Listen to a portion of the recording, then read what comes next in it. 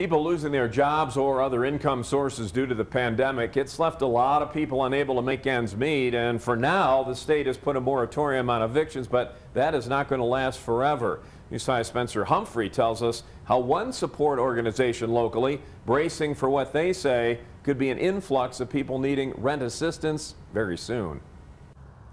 It's been almost a year since local Salvation Army leaders realized the pandemic was here to stay for a while. Boy, that really changed our game up too. And they knew they had to organize quickly. We did a whole lot of collaborative new programs during COVID, and the rental assistance is one of them. They began that rent assistance program back in April. Quickly, we just allocated our own money. They helped who they could with what they had. But then the state saw how quickly we got up to speed. In 2020, the state alone gave the Salvation Army of Colorado $2 million.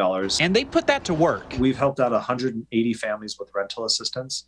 And that's for $310,000 here in the El Paso County area. And it's significant help too. $1,700 is the average size that we've paid for someone's rent. This year, the state's upped that money to $5 million, something the Salvation Army welcomes with open arms. We think the ramifications of the rental assistance are the need is going to increase exponentially shortly. That's because up until now, the state has had a moratorium preventing landlords from evicting tenants. We think we've just seen a trickle of what's really behind the dam. Eventually, that moratorium will have to come to an end. We think a lot of landlords have been forced to, that they can't evict people, that now the moratoriums on evictions are going to happen, and that will be the beginning of the floodgates. It's why those local Salvation Army leaders are bracing. Then we've also cross-trained a handful of our case managers. We brought on more case managers. They're making sure they have all the infrastructure in place. Our biggest brace really was the website. And trying to get the word out. There's assistance if you need it. Often we see families that waited way too long. You waited till you were on your last $100. Always watching out for you, Southern Colorado. Spencer Humphrey,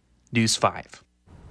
So how do you know if you qualify for the assistance? Well, the Salvation Army says you just need to prove you lost your job or your income due to COVID, as well as supporting documents from your landlord. You can do that all online. We've got a link to that application set up with the online version of this story at KOAA.com.